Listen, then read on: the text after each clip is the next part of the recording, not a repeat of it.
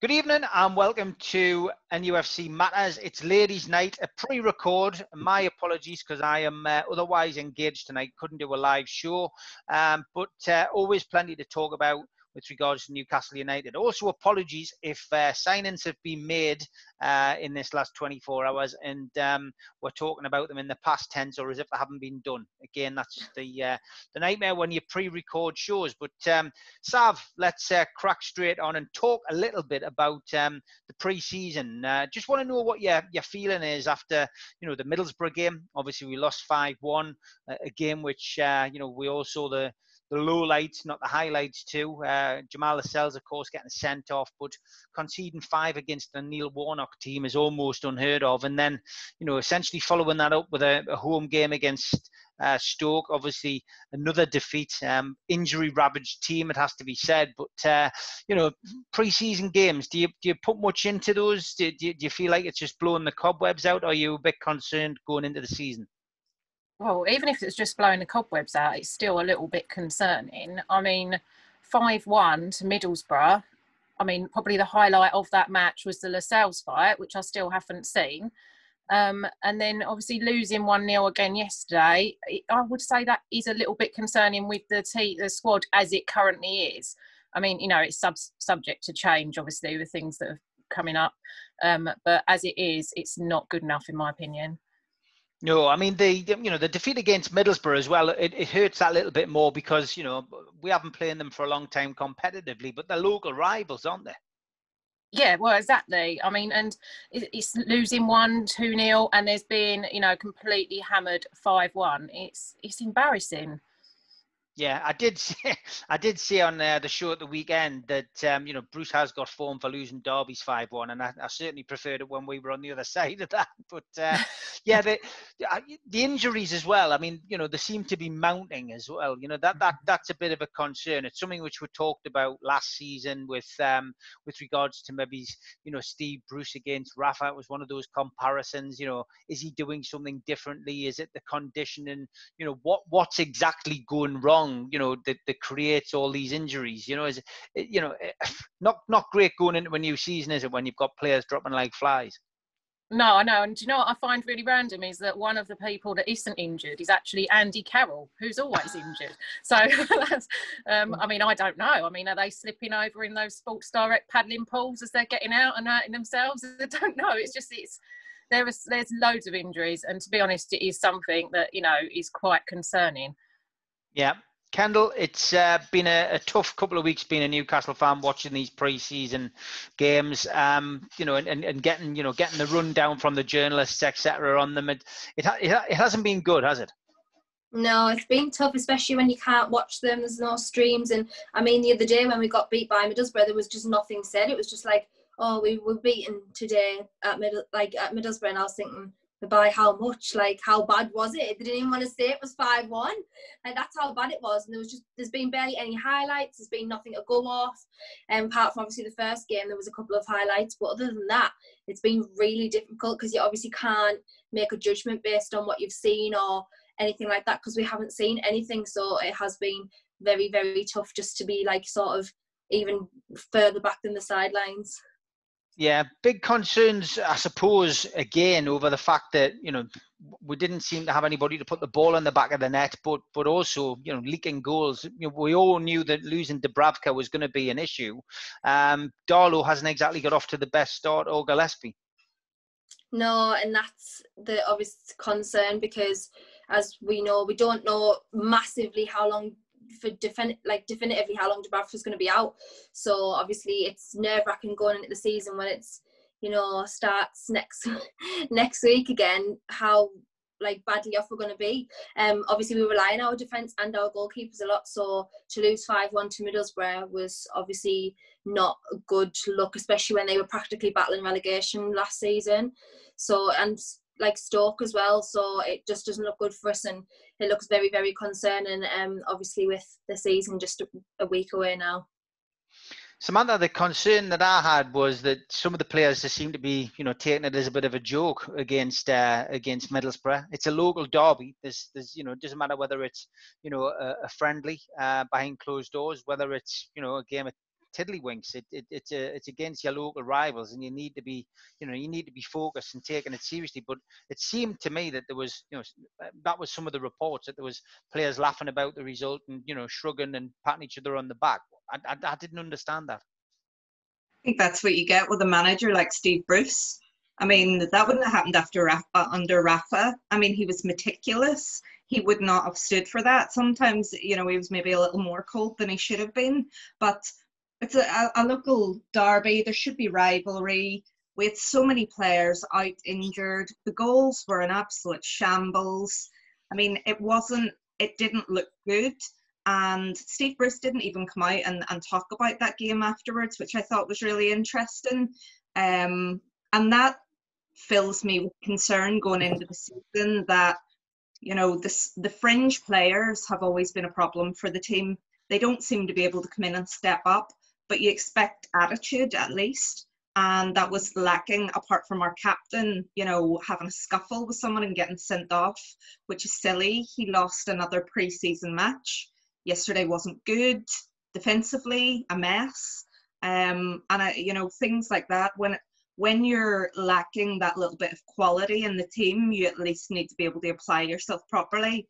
And that didn't reflect well. And I think the fans have a right to be concerned and frustrated if, they saw it as a bit of a jolly. Yes, pre-season's for fitness, but you're also, playing for your team and trying to stick a position in the starting 11 or the starting squad against West Ham. And if you apply yourself like that, I wouldn't want to put them in the team.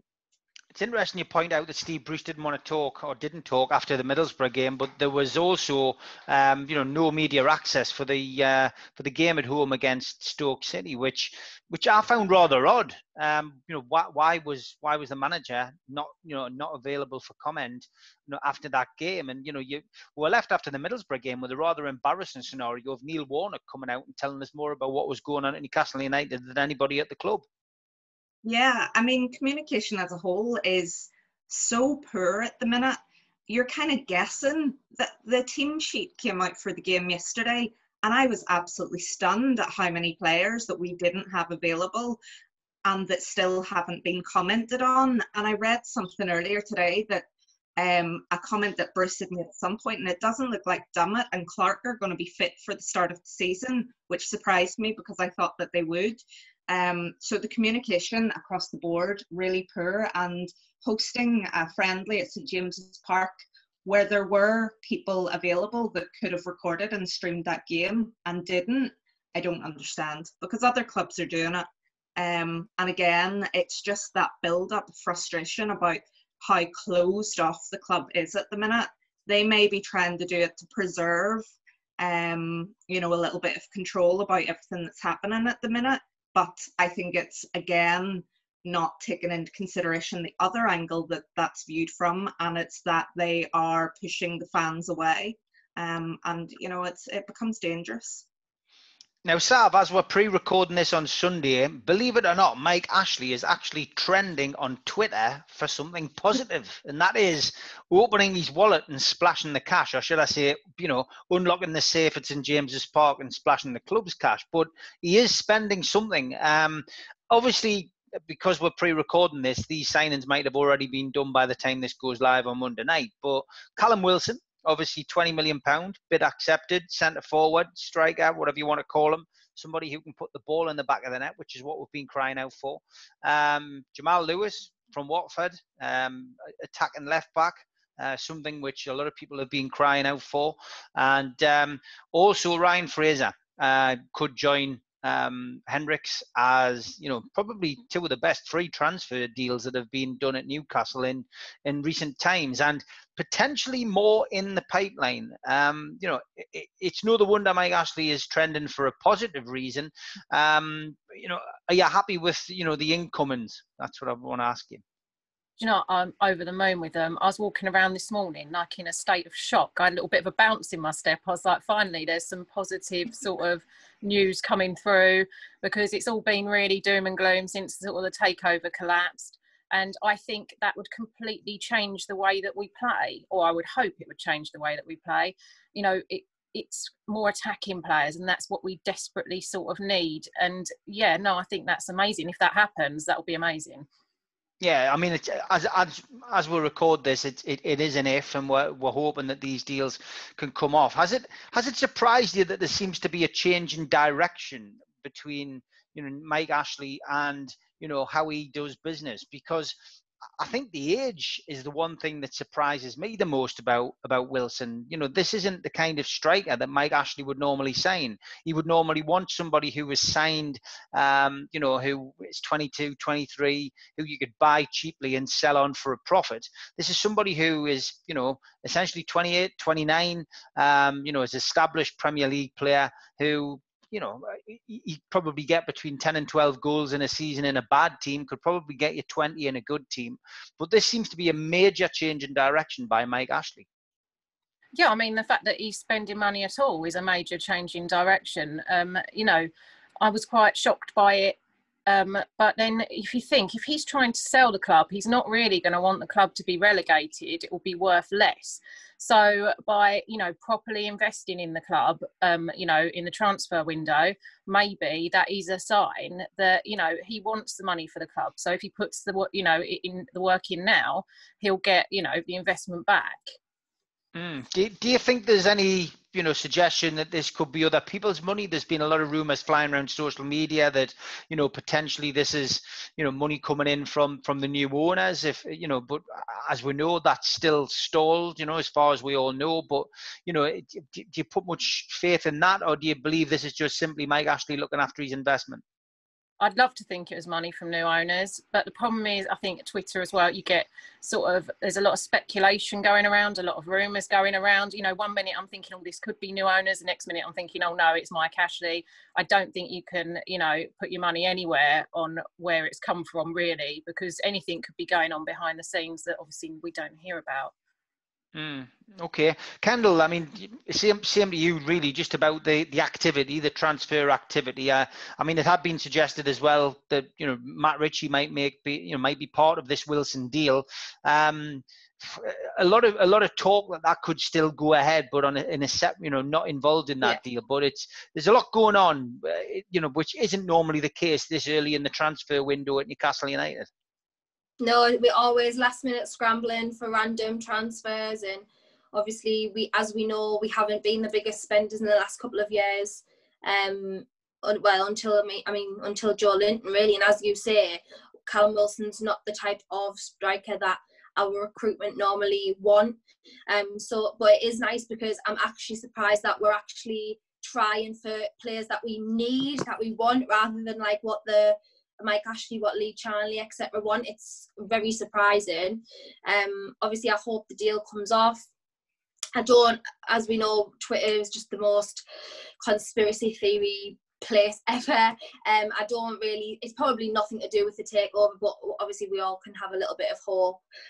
But yeah, I think someone tagged us in a tweet earlier, like all of us saying, like, what do you think is the reason why Mike Ashley spending money? And I said the same thing. I think it's for sustainability in the Premier League, because obviously he doesn't want to miss out on money again, for reselling the club. Obviously, protecting his investment again. He wants us to stay in the Premier League, which is, well, that's what it looks like, which is massively surprising again, because normally he's quite happy to just let us be a yo-yo club and battle for blooming relegation every year. But just hopefully the signings come off. Obviously, I know the bid's being made official for Callum Wilson today, so fingers crossed that comes off, leads into Fraser signing as well, and then Jamal Lewis. And I think we can't, well, I want to say this slightly, but we can't really complain then. Yeah, I mean, we always do. I mean, Rob Holden's another possible from Arsenal. Yeah. I also feel you always get judged on transfer windows by the people that leave. And of course, we know this transfer window is obviously going to be open until the second week in October. And, you know, you just got to hope that we don't lose the likes of Alan St. Maximin. Yeah, that's literally the only thing that I'm worrying about now, is obviously losing people like St. Maximin, because you'd think that just the way Mike Ashley's mind works and what we've seen in the last 10 plus years is that he likes to recoup the money that he spends. So I'm just hoping it's not in his like sort of plans to recoup some of the money that he's spending now, the 30 mil plus, for St Maximin. So if we can keep him, and obviously we get the likes of Wilson, Fraser, like our front lines next year could be like a lot better than what we've seen in a long time. So yeah, I'm just hoping, because you know what he's like, he always finds a way to ruin the good vibes. It's always something that happens. We can't be happy for too long. No, you're right there, Samantha. The thing that's getting also bandied around on Twitter is that we're signing players from teams that were relegated. As if that's a bad thing. But I mean, these are good players. They're established players in the Premier League. They're homegrown players, which again is quite unique for Newcastle in transfer windows. We're getting somebody who's been capped for England. We're getting Irish internationals. So it's for me, it's a positive. I think it's a positive window. As I say, we will be judged on who we end up losing. I wouldn't like to lose Richie. I still think we should hold on to him. I wouldn't want to lose St Maximum. Certainly wouldn't want to lose Dubravka, despite him being injured at the moment. But what's your take on that? Do you feel that relegated players are no good? We shouldn't be targeting those kind of players, or do you think it's the right move? I think it's the right move. I mean, they were bad teams, not just individually bad players. Jamal Lewis, Liverpool wanted him, didn't quite want to pay the money. You've got, I think it's Doucouré from Watford's just got a big move. These players are quality players that are getting good moves. If you look at Bournemouth and Norwich, for example, they stuck to a style of play that it didn't work for them in the end. Bournemouth played good football for a few seasons, and then last season they had injuries and it just unravelled.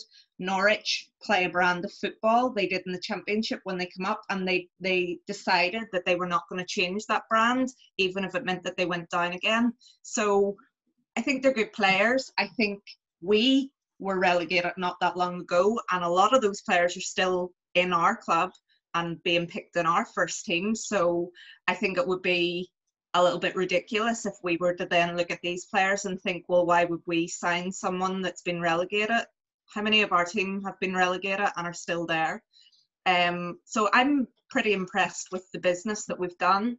I think the thing that people kind of forget is that although we're a badly run club in terms of, the way that we see it, interaction with fans and, all the decision making, we're financially a very stable club and we turn profit.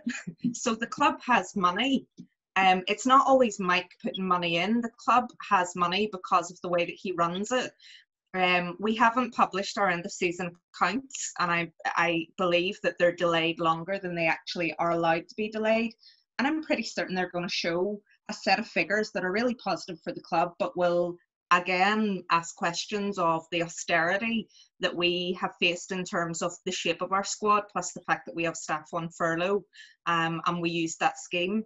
So for me, this money has been available to spend, and it's only right that it's being spent now. And there's a lot of conversation about different wages and stuff. You know what, that doesn't really filter into my thinking. What surprises me is we're bringing players in before we've moved players out.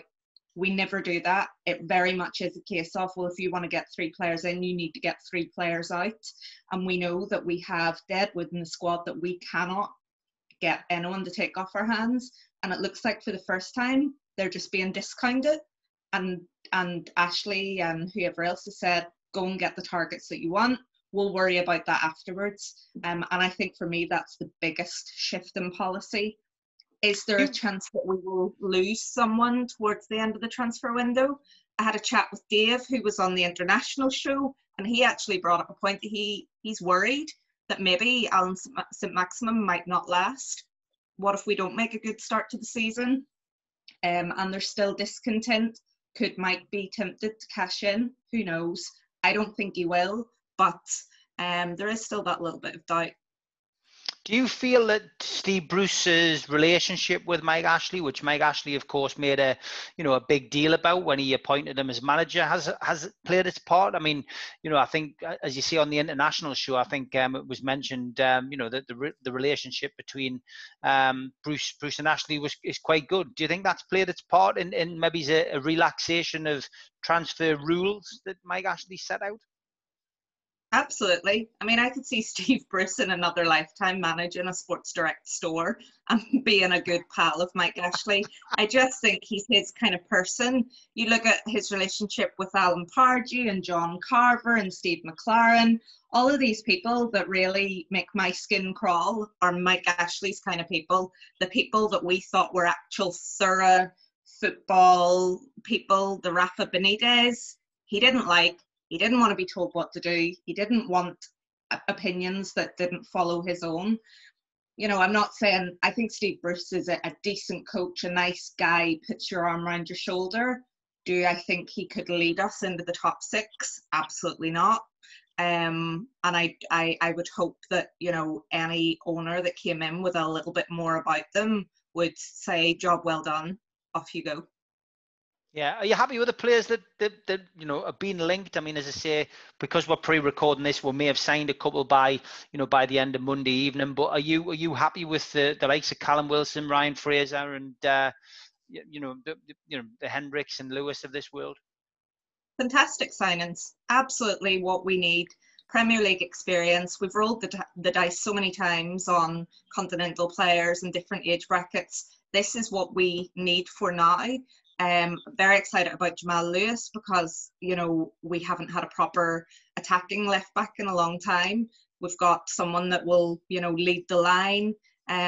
So I think they're all really good. And I was a bit critical about the Rob Holding deal when it first came on the table because I thought that's not what we need to be going for first.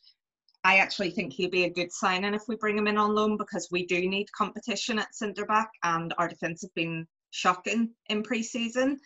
So as long as the deals are done in the right area, I think it's good, in the right order, sorry, I think it's good business. And I do think it brings a lot of experience into the squad that we're lacking. Okay, Sav, we've got the cup draw in today. Of course, 2 rounds being drawn in the Carabao Cup, which is, of course, the League Cup, which has had that many names, you lose track. But yeah, Blackburn Rovers at home. Academic really will not be able to go and see it, but at Blackburn Rovers at home in the second round, and then in the third round, obviously, which has already been drawn as well.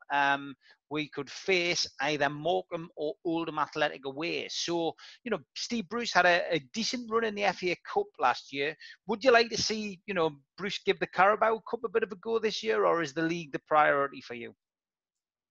No, it's always nice to go and give the cup a good go. The FA Cup, I don't know what on earth happened in our last game. I mean, we went out there, we knew we were going to lose and we lost it. We were nowhere. I mean, the league is the priority, but it'd be lovely. It'd be great to see, Steve give a cup a go. I mean, we've had no silverware for forever, so it would be great to have something to brag about. I highly doubt it, but it would be nice. Yeah, I mean, it's always nice to have a cup run, and it as you say, the league has to be the priority, and I'm sure that will be the case for Steve Bruce. But Carabao Cup's the one you can win. It's the one when you look at the list of names of teams that have even just been to the final. And Newcastle haven't been there since 1976. It would be nice to get that kind of momentum going with 2 early wins in that competition, wouldn't it? Oh, it'd be great, and it would raise morale, sort of, the positivity around it, but. I would like to think that we could win those. We should, on paper, we should win those. But it just depends if our, the way the squad set up changes and, our style of play changes, because we can't just show up to these matches and sit with 10 at the back just defending the goal because we're never going to get anywhere. Yeah, Kendall, I mean, we've lost all 3 of our League Cup ties since defeating Cheltenham Town at St James's Park back in the season of August 2016. I think we're currently in our worst run of form in the competition since the 1980s. So, I mean, it's not a great omen, but would you like to see a cup run? Yeah, absolutely. I mean, we are infamously notorious for losing to a lot lower league teams than us in cups like that. I said this year, last season, and that the FA Cup run that we had, we would never get another chance at an FA Cup run like that, like in my opinion. And obviously to lose the way we did against Man City was just the most annoying way to go out of a cup ever. Obviously we went in not expecting anything, but I mean, to lose 2-1 was just a bit of a, after Shah had a little bit of a nightmare. But yeah, I would love to see us going for the cup. Obviously, as we all know, the league is massively important to us this year. It's a big telling sign this year, the league, of what's going to happen. With these new signings though, who knows? Obviously, when we didn't have no signings, we didn't have anyone in sort of our sights, then the league was the most important, because obviously, as we said, we were going to get relegated and everyone thought that we were probably going to be fighting it again this year.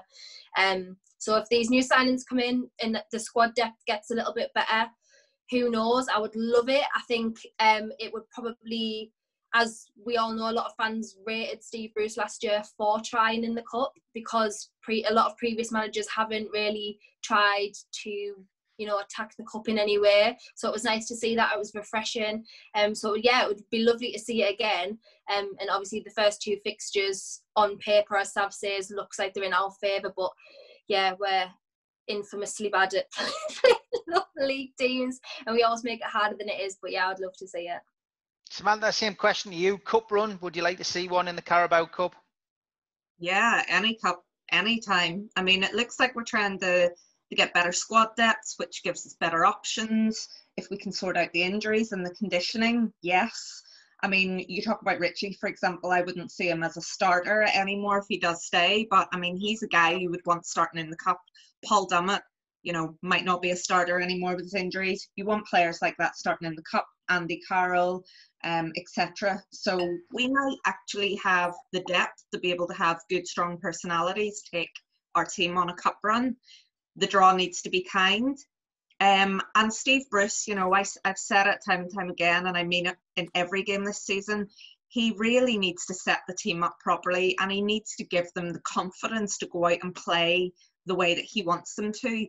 The most frustrating thing about the FA Cup run, as the girls have said, was what we did against Man City. I screamed, I shouted, I couldn't believe that he let us down so badly by playing, every single person behind the ball. As soon as I saw we set up with, the 3 at the back and the 2 wing backs, I just thought, right, we're done. And that was an hour before the game started, because we can all see the statistics of how we play. The players know that as well. So he needs to stand up and really get behind the players and push them to play a brand of football that he wants. He said that, it was difficult last season because he didn't really have time to prep them. I'm absolutely expecting a better brand of football and 4 at the back in every game that we play this season. He's going to be given the players to do it. This is going to be testament to whether he is actually a good manager, head coach, is his ability to stick to his principles and get the team to play the way and not shirk that. And, you don't have confidence whenever they start, a manager starts making changes, which is going against the grain. So if he does all of that, we're not asking for too much. I think we have an opportunity, more so this season than others. Yeah, good points. Last 10 minutes of this particular show. Just want to look ahead to the West Ham game, Sav, and want to know, what do you think Steve Bruce will do? How do you think he'll set up next week? Have you got an idea of what team or formation he's going to play? I have no idea. I just hope it's not the teams and formations that he's been playing in these pre-season friendlies.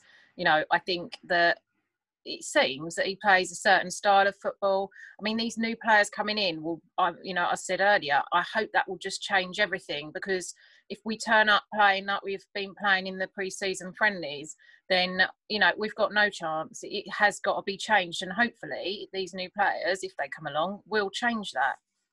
Yeah, Kendall, same question to you, really. The formation that Steve Bruce has been adapting in the friendlies. What are you looking at? For the West Ham game. Do you think he'll go on the offensive? Do you think he'll sit back? What are you expecting? I honestly don't know, because obviously, as we know, the side's ravaged with injuries at the moment. I think it all probably depends on what happens in the next few days with signings, because if we go into our first game against West Ham with an attack of Andy Carroll and Joe Linton, then I'm probably just going to like lose my head before the game even starts. If he starts with a back five, I'm just going to leave the season, then I'm going. Like, I'm just not going to watch the rest of the season because I cannot deal. Like, just start with a back four, like what was working, that I've started working. As Sam says, get some tactics established, get a proper formation like established, and hopefully, because West Ham to us, they're like on a similar level to us, so it would be nice to see us attack the game and start the season off on the best foot. But obviously, as we know, we have got injuries. Hopefully we get signings in the next few days so that we've got them ready to, you know, be integrated into the squad for the first couple of fixtures, because they're important to see how the season's going to pan out. But yeah, I really just hope that he takes the positives, the very minimal positives from last season, and takes them forward and tries to grow from that. Amanda, obviously a lot depends on players coming in. We know that, you know, they need to adapt and get used to playing with their teammates. You would expect if Callum Wilson comes in that he would be a starter, though, £20 million striker, somebody who's used to playing in the Premier League. But as of tonight, Sunday night, when we're recording this, he hasn't put pen to paper yet. But yeah, I mean, how do you see Steve Bruce setting up, you know, for this West Ham game and moving forward? I think he'll play 4 at the back. It's really interesting because West Ham are in a little bit of a crisis themselves, selling players, fans on the back, captain coming out and making a statement, which I love to see. There's whispers that Antonio's not going to be fit for it. So all of those things help, but we don't need to worry about West Ham. We need to worry about ourselves. Currently, we don't have a starting left back, so we really need to push to get Jamal Lewis in, or Rodrigo, you know, whoever it is. I think, you know, we're going to play the 4-2-3-1. I actually don't think if we get Wilson in, he'll start. I think he'll start Andy Carroll.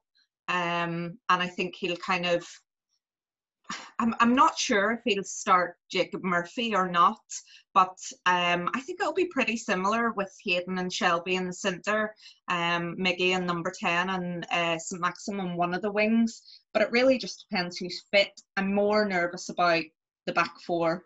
I hope that Lascelles is fit and ready, because without Dubravka, we need somebody marshalling the defence with Fernandez.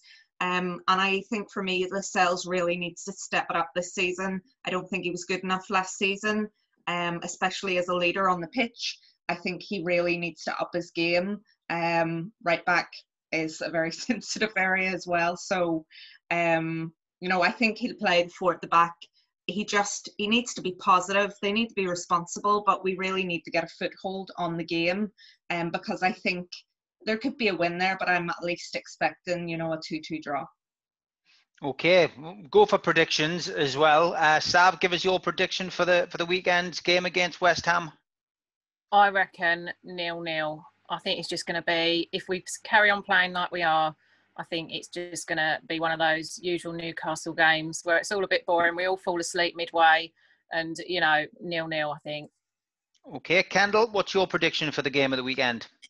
Well, when we play West Ham, we always seem to get a draw, but it's always like 3-3 or whatever. So, to be honest, I would have agreed with Sam. I would have said about probably 2-2. But then I look and I think, God, we probably don't even have anyone who can score a goal, because Andy Carroll didn't score like at all last season. So maybe 2-2's being a bit optimistic. So I'll go 1-1 draw.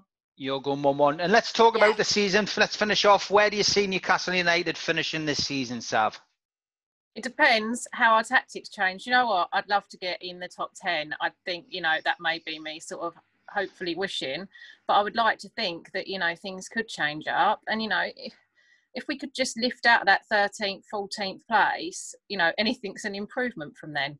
I mean, you know, if a takeover goes through, you know, the possibilities are endless. I just hope that we don't get relegated. I mean, I said, you asked me this a couple of weeks ago, and I think I said that, you know, we was going to be struggling with relegation and things. After the news the past couple of days, I'm sort of slightly thinking that that might not happen. Okay, good. Kendall, what about you? Where do you see Newcastle United finishing this season? You know, it's a dire reflection of everything that's been going on in the past few months, past few years, because I would be overjoyed with 10th. Like, 10th for me would be like such a progression, and I'd be so happy with that because of the last season and everything that's gone on. But well, as we all know, and as we keep saying, depending on signings, I see us probably mid bottom half of the table again, 12th, 13th, 14th. If we get the signings, hopefully we can sort of push for 10th. But yeah, I think we're struggling once again. So I just hope I'm wrong. I hope he proves me wrong. Samantha, give us your prediction. Where do you see Newcastle United finishing this season? I think with the signings that it looks like we're going to make, injuries dependent, and if he does kind of, you know, stand up and get us playing a bit of positive football, I think we'll finish 12th. I think we'll see in the first couple of games how he sets up, but if we get those players and he gives them a real sense of direction and what he wants them to do, then I would say, you know, 12th, pushing the top 10. But, you know, I think those signings, those potential signings, have kind of allayed my fears of relegation. Great stuff. Always a pleasure to speak to you, ladies. Apologies to everybody with it not being live. We'll be back to normal service next week to discuss the West Ham game. But for now, Sav, Kendall and Samantha, thanks very much for your time. Good night. Bye. Bye.